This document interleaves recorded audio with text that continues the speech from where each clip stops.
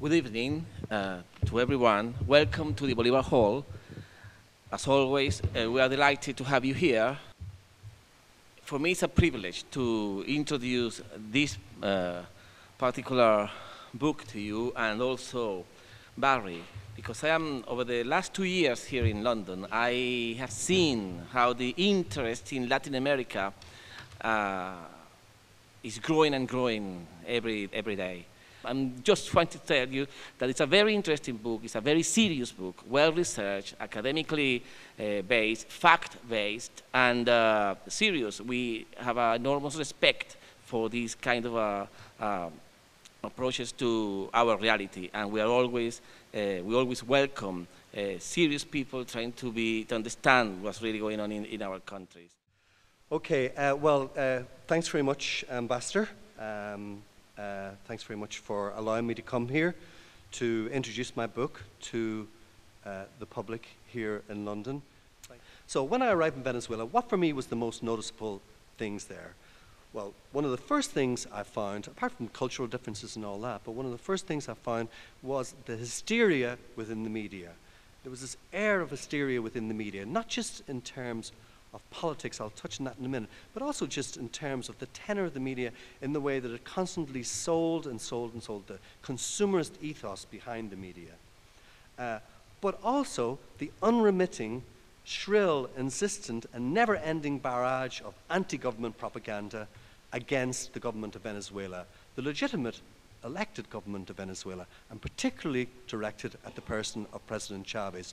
How this hatred of the government of Venezuela was concentrated into the person of President Chavez himself. Not even President Chavez, just Chavez. I think it's interesting to see two things that have happened recently in our so-called established democracies.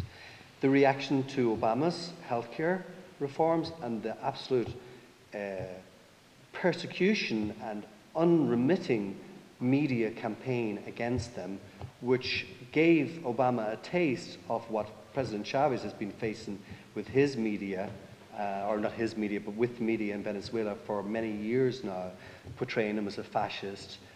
Obama, I'm talking about, as Hitler. Hey, funny, they were calling Chavez that as well, yeah? So that was one example of the media showing how out of control the corporate media has become.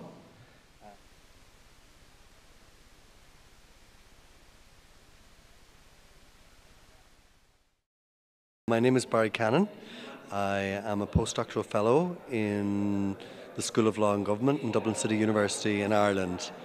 I decided to write this book about President Hugo Chavez and about Venezuela because I lived in Latin America, and while I was there I became interested in Chavez precisely because when he was emerging, standing for election in 1998, he was talking about things which most leaders in Latin America were not talking about, which was about poverty, about inequality, about the problems with neoliberalism and the fact that it did not work for the majority of people. Going against the current of most thinking in Latin America and indeed in the world at the time, that a political leader should do that.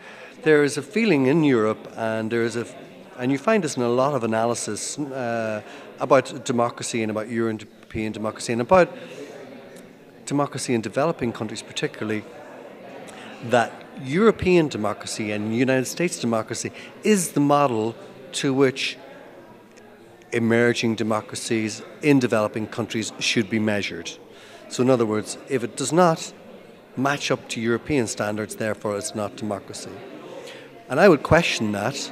I would say that in actual fact we do not have the model democracy, that our democracies are deeply flawed, that there are elements of authoritarianism within our democracies as well as democratic elements as well, and that we should be less judgmental and much more open-minded about democracies in other countries such as Latin America and such as in Venezuela in particular.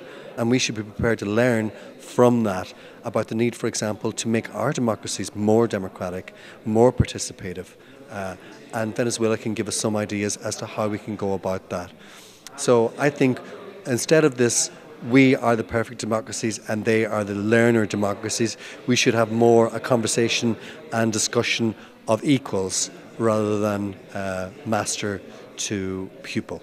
My name is Stephen Wilkinson and I'm an academic. I teach at London Metropolitan University and I teach Latin American and Caribbean studies. What is happening in Venezuela is very important in the sense that what the government of Venezuela appears to be doing is it is trying to extend the relevance of politics to ordinary people, to the poor people who historically have been disenfranchised, have been taken out of the political process, by trying to incorporate them, by making them stakeholders in the political process. And I think that is a lesson that European politicians should learn, because what we're experiencing in Western Europe is a decline in interest in politics, and it's because I think that politics has become less and less relevant to people's lives. I think the Venezuelan embassy here in London is doing a magnificent job in providing us with this possibility to learn more about the reality of Venezuela and the Bolivarian Revolution.